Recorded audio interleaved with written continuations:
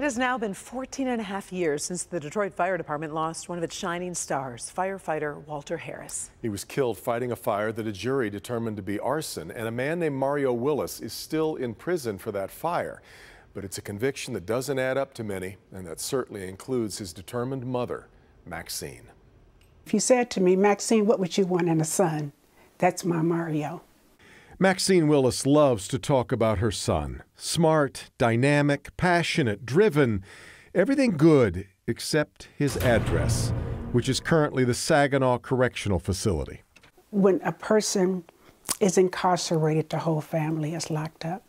For more than a decade, this has been Maxine's cell, the basement that she's turned into an evidence room. Anything to do with the report. Mario Willis is serving a 30-year sentence for second-degree murder, convicted of arranging an arson that killed a beloved Detroit firefighter.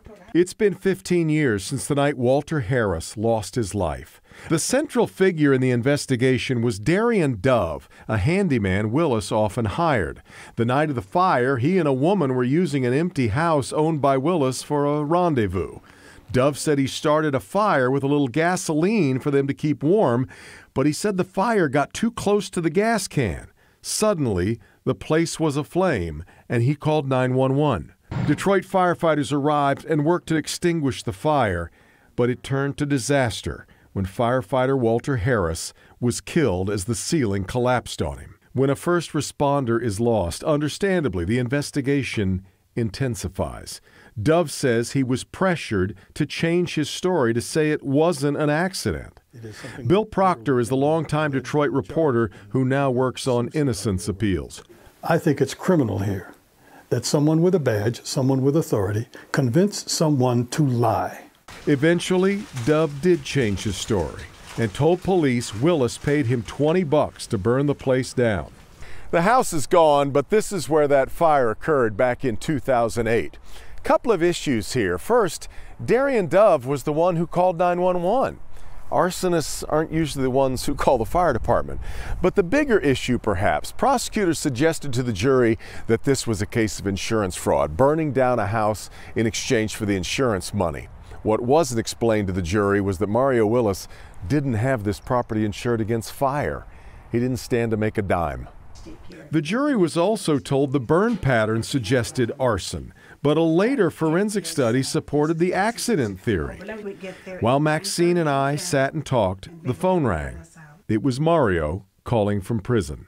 Clearly there were some mistakes in the prosecution, but there were some pretty glaring mistakes in your defense too, right? Oh, yes, sir. Yes, sir. Unfortunately, my trial attorney, he felt like his exact words to me, Mario, this is going to be a formality at best. Now, Mario knows it is hardly unusual for an inmate to proclaim his innocence. When I came in here, I said, oh, my God, everybody's innocent. No one did it. And so I said, okay, we have to show this through evidence. Just as I talked to you, sir, I would compel you to look through everything. That's fairly easy thanks to Maxine's exhaustive work in her home and online. She sees a lot of similarities in Mario and Walter Harris, and her heart breaks for Harris's wife, Siri. She was quoted saying that if there's been anything hidden, any wrongdoing, any egos involved, it needs to come out. So we're both looking for the same thing, the truth. The jury didn't hear the whole thing. The jury never understood that this was an accident because they had so many people in government telling them, no, this was a conspiracy. They lied. They manipulated the truth. They sent 2 innocent men to prison. This should not be. Now, innocence cases always require an army. Maxine Willis has been tireless, as has Bill Proctor, Mario's new attorney, Craig Daly, and Eddie Allen, I should mention, of the Metro Times, who's covered this from A to Z.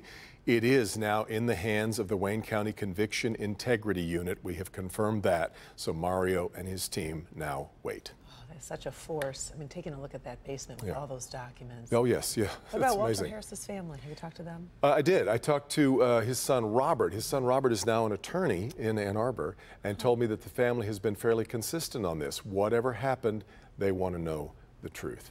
Also, have to point out a terrible development for the Willis family. Aside from this case, a few weeks ago, 2 weeks ago, a wrong-way driver on I-696 killed her son, Marvin, Mario's younger brother.